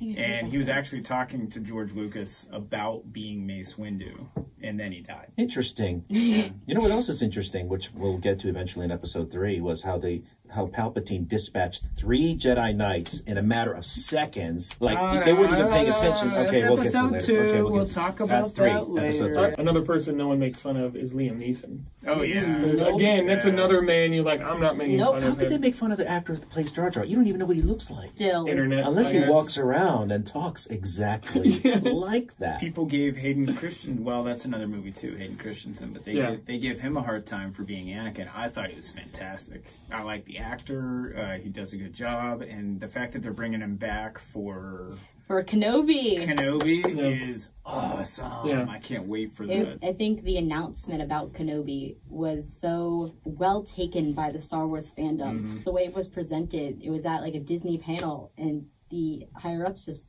look at Ian McGregor in front of everyone, and they just go, "Are you going to play Obi-Wan Kenobi again?" And he just takes a moment, he's like, "Yes," and the internet breaks. Yeah. And then when they announce Hayden Christensen coming back for it, it's going to be such a I think relief people have a moment tough for time with him fans. is because of James Earl Jones played the voice of Darth Vader. A man named Dave Prowse, I think was his name. He did the actor body, did the body double. motions and all that. And the voice was James Earl Jones, and that is a deep, guttery voice. But that's what happens when you get melted in lava. He hadn't gotten Yeah. melted in lava yet. Well, I just thought the helmet changed his voice. Yeah, the the helmet helmet, respirator yeah. mask in there. Yeah, but the voice itself doesn't fit with his voice. What I mean by that is like the words he uses, the choice of words, how the words are said are so different. Yeah. And then there's an accent with James Earl Jones that you don't have with the other actor. And then once again, So you do it's have hard to see that. It's hard to see that blend together. But that's episode 2. Yeah. And beyond. yeah. Yeah. Okay, moving on. All right. What do you guys think about these microfighters? They're great. I love microfighters. I will stand behind them. Stand behind them, Jillian. I am. I love them. I don't. Ooh. I like them for if you were to make a carousel or something. Oh, they're adorable. I always wanted to make a carousel out of these. Yeah. But from a resale perspective, when we get these in a collection, I'll take the minifigures out because the minifigures are great in most of these sets. So That's a lot of why I them are like 'em. unique. And then I'll take the build and just throw it in the pickle. I've noticed. Sometimes we've done that. Yeah. I've noticed. You wonder where those come from. That's where they're coming from. I sometimes just like, I'll see, I think one time I was in the store, I saw you go, boing, and you said real heads up and just See, I chucked like it. them for a consumer standpoint. Yes, we love to sell and make money here at the store, but what I'd like about these little microfighters is you have a chance of buying a set when these came out, they're around $10. And you can get Darth Maul in a $10 set, and you don't have to spend That's what's $80 awesome about to them. $90 on a set just to have Darth Maul. So that's why I like them. I think it's great for little kids to have the opportunity to get their favorite characters and not spend a fortune doing it. They made like Maul, they have Anakin. Any sets or scenes that either need a remake. We talked No about more Naboo Amidala. Starfighters, that's for sure. Come on, Ed. We have plenty. Anything that, as Star Wars continues, we know they're going to go back to Episode 1. Is there any scene that it needs an update? I'd love to see some pod racers that actually move. So maybe some using pullback motors, and you could have your own pod Actually races, race them? You know, that'd be really cool. How about other pod racers? There were so many others, like Quadranero. A DIY, pod build racer. your own pod racer Make set. Quadranero minifigure. That'd be neat. His breaks apart. He never really gets to race. When the droid army, the Separatist army, goes to Naboo, they land in these weird shaped planes, the ships, and then the big MTTs come off the ships and everything. I'm surprised they've never made like a mini one of those just to say they exist, you know? Or a new gun race ship. They'd be too big to make in would be too real big. life. But I've seen a lot of big mocks where, size doesn't matter. When you go to these Lego conventions, you see full-size everything. In fact, they made a life-size X-Wing. But I've never seen anybody make the landing ships that the MTT's coming on. That'd Which be is kind of awesome. surprising. Which, if we're talking about the movie, it doesn't really make sense. Because, I mean, if I was Newt Gunray, I wouldn't even bother sending anything to the ground. I would just be blasting everything from space, just surgically destroying everything from space. I don't know. What a waste of time and money and all these battle droids. That doesn't look as cool on film. It doesn't. That's why. It does. That's why. And then, you know, how are they going to have they wouldn't be able to bring the Gungans in as bait that way. Yeah. I'm a stick in the mud. Yeah. No, you were Jar Jar. You like I would be like, I'd be hanging out with you going, don't you see better if we just laser beam him and just blow him all up? No, that's a stupid idea. Send down the droids. Anything else we want to show? Is there anything we're missing? No, We I got some kinda- AFA graded episode 1 figs that has nothing to do with Lego, but they're just really cool. What's interesting is that the original Star Wars films, the action figures were a big part of the movie. Everybody wanted to play with the action figures, and that's really all they made of them, you know, for toys. Whereas with the prequels, with Episode 1, you had the action figures, but you also had Lego. You know, and you also had all kinds of other stuff like Matchbox cars, Micro Machines that were Star Wars, but Lego really took off and now is more valuable, whereas these action figures are the action figures themselves are almost worthless. Like a brand new sealed action figure is probably worth less money now than it would retail price. Yeah. Whereas the Lego set is worth so much more. These are actually AFA graded original Episode 1 action figures, and it's kind of a joke because it probably costs $70 to grade that, and it's worth about Can you explain for people $70 to who have $100. people like me who have no idea what that is? Can you explain what? Well, AFA is the Action Figure Authority. And there are other graders that are not AFA. It's whatever they want to be called. Like we could grade minifigures and call them ABC, Atlanta Brick Co. graded minifigures. They We're not grade doing them. that yet. When they grade them, they put them in these hard plastic cases so that they can't be touched again. And they fix them in there so that they don't move around or anything. And a perfect score would be a 10. They also barcode them so you could look it up and see that it's official. They're neat. It's cool grading something, but the problem is, and the reason why we haven't gotten into minifigure grading is that once it's in that plastic case, it can't come out. And so it's a pure collector's item. You can't touch it, you can't take it apart, and you can't play with it. This plastic also protects ultraviolet light from getting through and destroying the plastic inside. Also, one concern I would have is, let's say we were grading at Lego minifigures and we gave this Newt Gunray a perfect 10. If he's sitting inside that case and it's exposed to temperatures, he could crack. His torso could crack. There's stress on his torso right now. So just minifigures sitting in our glass cases, their torsos have cracked just because there's stress on that plastic because of the clutch power. So you could grade something at 10 and it cracks while Over it's in time. the case. Well, over these time. figures can do that too somewhat. Yeah. But, you know, when Lego first started making licensed product, you could call Lego up and say, hey, I want to buy a Cloud City Boba Fett. And you could buy 5 of them. You could buy 6 of them, yes. You could buy the keychains, not keychains, fridge magnets, with the figs on the fridge magnets that were not glued. The bags in the sets, all the figures were in bag 1.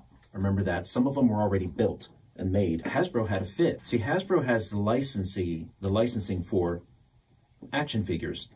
So, and they have made millions of Ben Kenobis and C-3POs and not enough of the other figs, but that's a whole other story.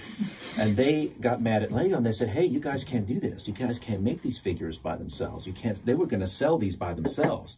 You can't do that. And they're like, why not? This is Lego. I said, well, we have the license for action figures. And Lego's like, well, these aren't action figures. These are buildable toys. And Hasbro said, no, they're not. What are you calling them? Kenner. It was Hasbro. Kenner was earlier. Kenner was earlier. Kenner went out. This is by the time when Lego got the prequels- license. These are Hasbro? Those are Hasbro. Okay. So I think they bought Kenner, so it may still say Kenner You're on right. it. Yeah, it says Hasbro. But Hasbro argued that they have the license for action figures, and they have the exclusive license to make Star Wars action figures. So Lego had to redo everything, not sell those figures by themselves, take them apart, sell them in the sets, in the bags.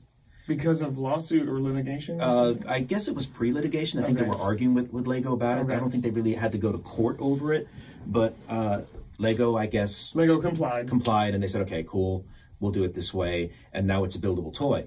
And that's how they did it. So they cannot sell licensed pieces to you Interesting. or send them to you unless you lost the part, and then you can call them up. I don't know. I think it's sad that they've done it this way, because Hasbro really isn't doing what I think they should be doing with action figures. I think Lego could do so much more. I'd love to see Lego making mystery packs.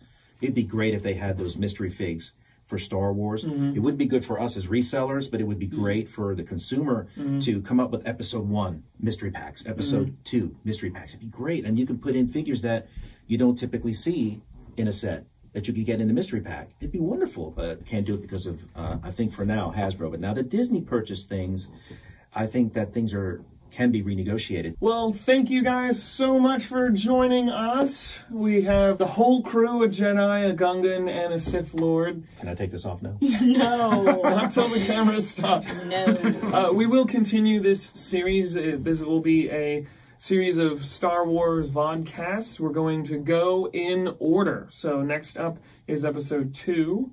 Yeah. And then we're going to go to the Clone Wars cartoon series, right? Yes. So we're going in the order. Chronological order. Chronological, not when they came out. It may not be the next podcast. We're going to try for once a month. Once a month, yeah. Once a Ish. month, do a Star Wars. Yeah. Yeah. Don't hold us to it, but we're going to try for it. And if we miss something, let us know in the comments. Yeah. If you want to see something in the next Star Wars one, let us know in the comments. If we need to do less of something or more of something. Of course, as far as what we're showing, we're limited to what hasn't been purchased in the store.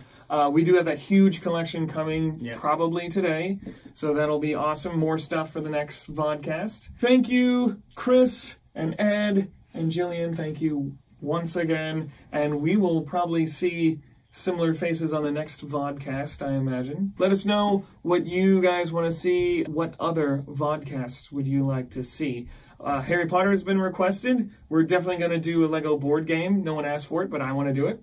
So we're going to do a Lego board game coming up. So let us know what you guys want to see. Can totally understand if you request Ed not wear Gungan wear in the next podcast. They'll That'd probably be understandable. They're probably going to request more Gungan. Probably. And I will make it happen. Yes. We'll see you. Check us out on as an actual audio podcast on Spotify and all those normal podcast apps. And we will see you guys very soon. Thank you. See you. See it. Now put that hat back on. Noodle like, noodle like, noodle like.